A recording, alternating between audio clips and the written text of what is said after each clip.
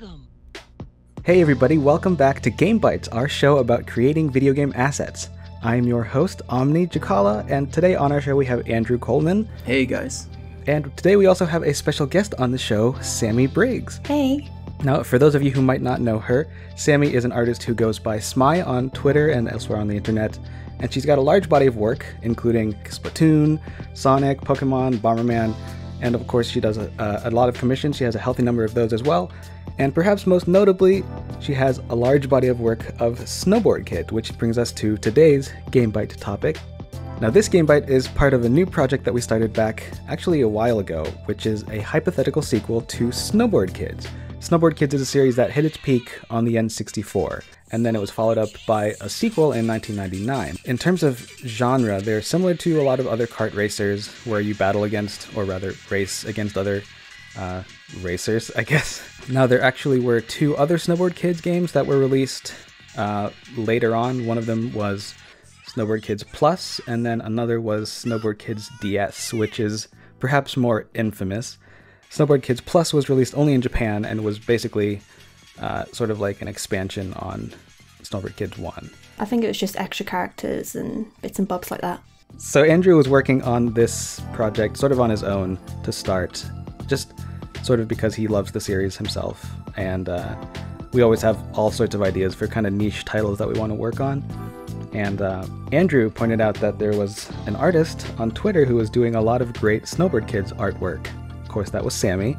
But so Andrew had this great idea to reach out to Sami, and I guess we're calling you the art director for this project. It feels weird to have like role titles for like a fan art project, but that's certainly the role that you've been serving on this project. You're sort of leading all of the art design, the character design, and all of that stuff. So we want this game to feel as original to Sami's art as if this is like Sami's world, I suppose.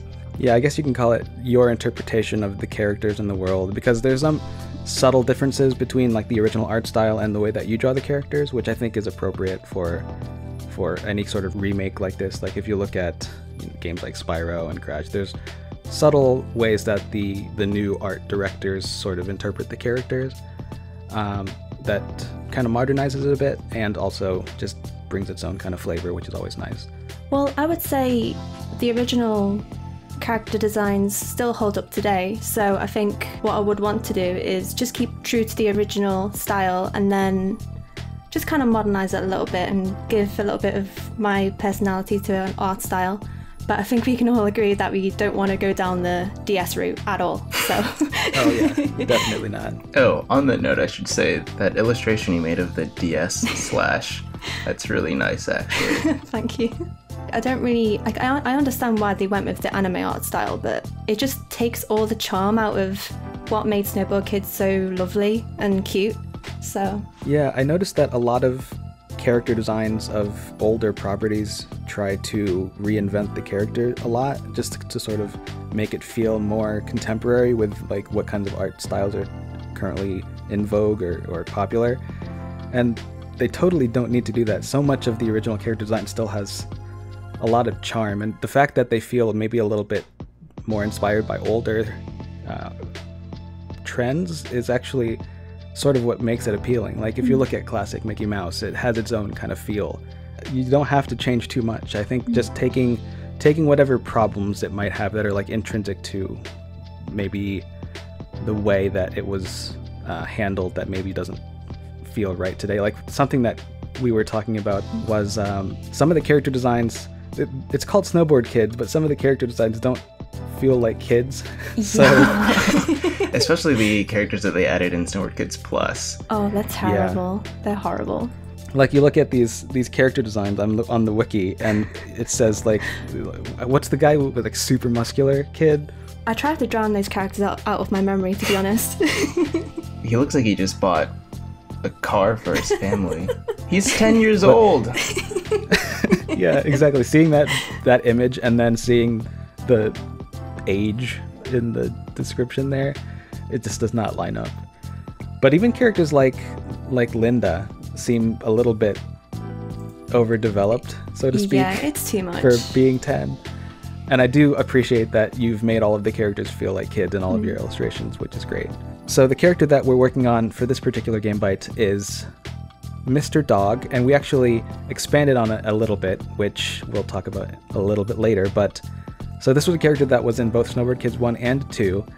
Andrew, do you want to talk a bit about this character and what his role was? So Mr. Dog is the owner of the board shop in Snowboard Kids 1 and the paint shop in Snowboard Kids 2. And in Snowboard Kids 2, he's also an unlockable character that you can play as. I forget what his unlock conditions are. So you have to get all the newspapers in all of the mailboxes, I think. Oh, for like that, The mini game, yeah. So Mr. Dog is kind of interesting in that he's the only kind of adult that the game ever shows off. Yeah, the rest of the characters are all kids, right? Snowboard Kids. Yeah, I think he's the only like animal adult in the whole game. You can kind of like draw some parallels. We realized this when we were doing a lot of the design and discussion, is that there's a lot of parallels between this sort of world that they built and Splatoon. Like Splatoon's world is like chock full of all of these teenagers all over the place, and then there's only like a handful of adults that you ever see. So it's kind of interesting. There's also like a hub kind of area that we're kind of drawing some inspiration from. But that's gonna be in a later episode probably. I think there's something about like trying to get down a more consistent or unique shape vocabulary that Sami actually brought to it that I think is really great. Well, as I said before, we want to keep as original as we can. But and even though he is just a background character, I think that his design could do a little bit more sprucing up, so maybe highlighting areas such as his little hair or even his eyebrows. Like his eyebrows are much thicker, and just things like just little touches just where you can still kind of recognize that it is Mr. Dog. I think one of the big changes was the eye shape, which was more of just a regular circle before, and then you've brought it into more of an elliptical shape, which I think is really nice. I think I wanted to keep it the same as like the kids' designs. But of course, we kept his tongue sticking out perpetually. Yes, that is a detail you cannot drop. No. So while we were working on the design, we did notice that this particular version of the character feels a little bit younger than the version that was in the original games. And so we wanted to try to think of ways to make the character feel a little bit older. And so if you take a look at the next iteration, we started to add a few elements that kind of feel a little bit more elderly. Now, I don't know how old the dog was supposed to be in the first games. Did they ever talk about like what the dog's age is? For Mr. Dog, they didn't give us any ages. It was just the kids that had ages, so. Although they do mention like he used to be a really great snowboarder, Yeah. but we haven't ever seen it in the first game. So maybe that kind of alludes to the fact that maybe he stopped because he got older. I don't know. Sort of just like my headcanon that I'm coming up with on the spot. It works. I think they say that he was a great snowboarder, but no one saw him. I think that's like the only description they have. Right, yeah. But you can see him snowboarding in his dream. His dream, yeah. As we were continuing to develop the character, we started coming up with some of the narrative ideas that we wanted to kind of explore for this hypothetical game. And one of those was that there would be sort of a time jump between Snowboard Kids 2 and this one. But not too much of Not it. too long, yeah. Like maybe 1 or 2 years. And in dog years, that's 14 years, right? So we landed on this particular design, which gave him glasses and sort of a plaid shirt. And it just felt a little bit more like, Mr. Dog / dad figure that all of the characters can look up to. So some of the other details are things like he has work boots on, work gloves, and that sort of points to his role in the game, which is as a snowboard. Well, in the original games, he customized your snowboard. In this particular version that we've come up with in our heads, he's sort of the one who cuts the boards and sands them. And then the role of actually painting the boards goes to another character, which again we'll touch on in a second. But to start out, we started blocking really, really simple topology. We actually, there's an artist, I forget his name. Omni really likes this stuff. Omni really likes these silly blocks when they're unsubdivided. Yeah, okay, so starting out, we just blocked out with really simple topology, starting with mostly just subdivided cubes. And as you can see here, when you unsubdivide the cubes, it looks really, really silly, like really primitive geometry. But there's this one artist that I really like named Alex Hoyle on Twitter. I guess he's named that in real life too, but he's Alex Hoyle. And he likes to make this really simple character artwork that utilizes this particular, just using really simple topology and subdividing it to get the shapes that you want. And it worked out for us just because it's a really good way to block out shapes, just kind of combining spheres and ovals and whatnot together until you get the general shapes that you want, and then you can retopologize after that. So we started blocking out that way, and then we were constantly, going back and forth with Sami just to make sure that everything's sort of feeling like the way that she envisioned. Yeah, finding that balance was very important, and being able to get feedback from Sami was very pivotal for that particular process.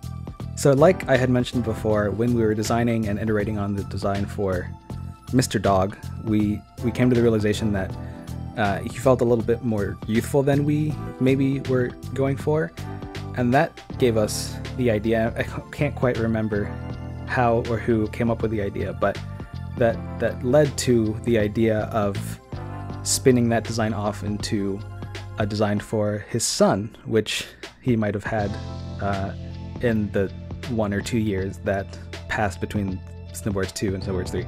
So this is a piece of concept art that Sami drew for Mr. Dog, but he looks so cool, I guess. Like, yeah, Mr. Dog can't be that cool, can he? Instead of this being Mr. Dog, maybe we can make this his son. And then if it's his son, then we have to go some amount of time into the future, but not too far.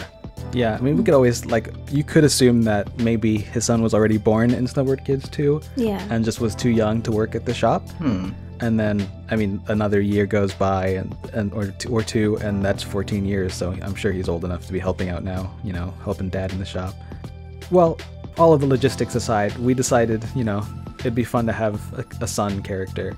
And recently we started talking about where's mom, and we'll talk about that sometime later. For now, it's just Mr. Dog and Mr. Dog Jr., as we're calling him. Kind of like Bowser and Bowser. Oh, Exactly. yeah. It's actually kind of... Where's the mom? It's Miyamoto. Miyamoto's Mr. Dog Jr.'s mom. Even though he didn't work on this. So as we mentioned earlier, Mr. Dog Jr. is the one who's going to be painting the boards in this game, rather than Mr. Dog Sr. No, I'm just going to say Junior from now on because that's faster. Something about Mr. Dog Jr. cracks me up because it's like MR Dog JR. But that's the kind of I feel like that's silly in a charming way, that we could actually just let that be the name. It's definitely something that they would actually do in the games, for sure. Yeah. So some of the differences between the characters that we wanted to sort of point to emphasize the age differences, giving glasses to Mr. Dog Sr. and making Mr. Dog Sr.'s muzzle resemble the original character design a little bit, which was a lot larger, really sort of bulbous in the front. A lot of the mass was more balanced in the first concept that Sami had drawn. So we brought that back a little bit more. And we gave Junior cooler hair. Was that in the original sketch, or was that the hairstyle change? Was that later? I think that was the hairstyle change that I made for Junior, just to kind of mirror what Mr. Dog Senior's hair is. Also, since Junior is about the same age as the kids now, he I suppose he takes his dad's role in Snowboards with the Kids. Yeah, since his dad's so much, he's only 1 year older, but I guess 1 year is kind of a long time for a dog. So another little minor detail we had to think of for Mr. Dog in general was the paintbrush that he uses in Snowboard Kids 2, which is, if you look at him in his paint shop, it's kind of silly how large the paintbrush he's holding is, and it just has... He's got 4 colors on there. That's not very... I really just noticed that now. Well, I guess the intention was that the brush is as wide as a snowboard, so that he could just do one brush stroke and then it's all done. That's very efficient. Which of course means you can only do linear patterns that go in one direction. But I mean, it's a video game. We can just let it fly. I mean, Adeline just slaps the heck out of her canvas and you get enemies and whatnot. So don't worry about it too much. But yeah, it is definitely very comically large. And as we were building it out, I was actually painting parts of my house at the time. So I was like, I've been looking at a brush a lot lately. So here, use this reference, Andrew. And so I pointed him toward that particular brush handle shape.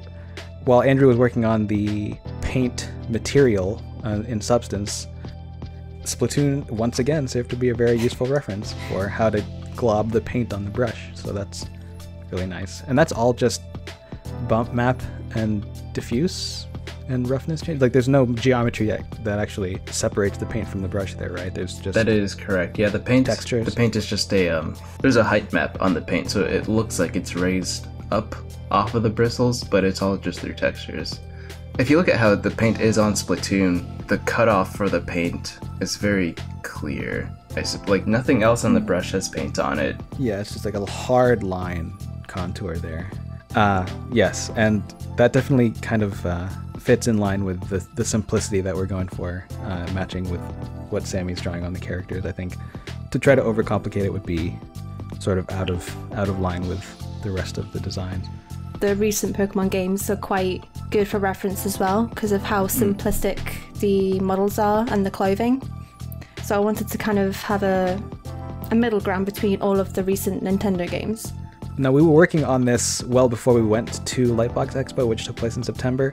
But something that was really hammered into us while we were there is that during a Nicholas Cole talk, our presentation about Spyro Reignited Trilogy, it became very apparent to us that there's really no magical formula for finding the perfect balance for a character redesign or reinterpretations. It's just, there has to be a lot of iteration and trial and error, and eventually you just land on what feels right. And that's going to be partially fueled by other fans and other fan art in the world, and that's also just going to be fueled by your own intuition, and you just kind of have to trust your gut. If you have a strong feeling about something and a conviction about how a character should look, just follow that compass.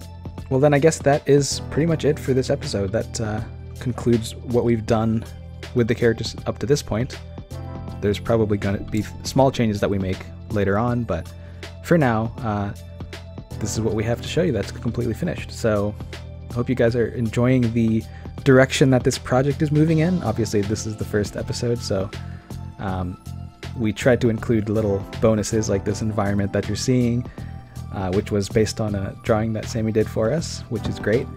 And I love swirly trees. They're great. I love those. Hopefully, since we have the world and work pipelines roughly figured out, we'll be able to make characters a little bit more quickly and hopefully move on to gameplay as soon as possible, because that's going to be a lot of fun to build out. Boy, do we have too many projects on that we're working on right now. We're working on Bomberman, this, other things that we're not going to talk about yet. Don't worry, Smashified still exists. We're going to get to that again. It's nice that Super Smash Bros. Is going to have more DLC, because that gives us more time to finally get back to Smashified.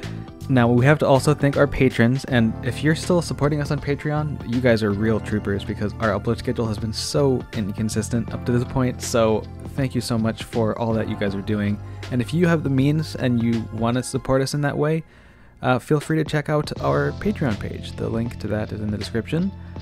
But yeah, that's pretty much it for this round. So Sami, thank you so much for being with us on this project. It's been great to have you along. Oh, no worries. Thank you so much for having me. You guys will probably be hearing from Sami more in future episodes. But until then, we'll see you guys in whatever we decide to show you next.